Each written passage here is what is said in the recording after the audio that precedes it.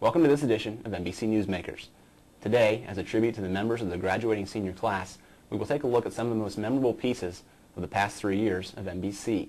While you'll notice many things have changed in the newscast, the mission remains the same, to bring you all the news at Mason High School and the people who are making it. We start our jaunt through history with a look at one of our very first stories done in the fall of 2002.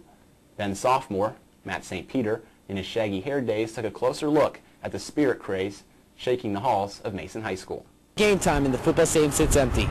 But in just a few moments, these vacant stands will fill up with some rowdy fans. Rain or shine, spirit is alive and well here at Mason High School. You may not realize it, but when you're sitting on the sidelines and you look up and you hear everyone yelling, it kind of pumps you up, makes you want to achieve more. I mean, you always want to come back to the sidelines, have people screaming your name. It's a great feeling. I think it's very important. It kind of gives an edge to the team when you're at home and just helps them out in their, if they're like lacking or whatever.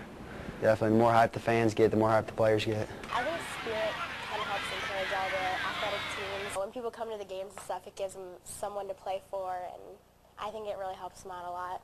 Well, I think spirit to the school means a lot as far as getting kids interested in being here and having them be here with a positive attitude. My spirit, I get pretty crazy. I like to wear my green and white and cheer for the Comets. Big Mason fan.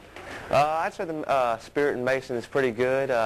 We always get a good support at every game. I mean, we get pretty loud. We get some pretty good cheers. I think Mason has a lot more spirit than some other schools. Like when we dress up for homecoming week, or when we have a lot of fans coming out to the games.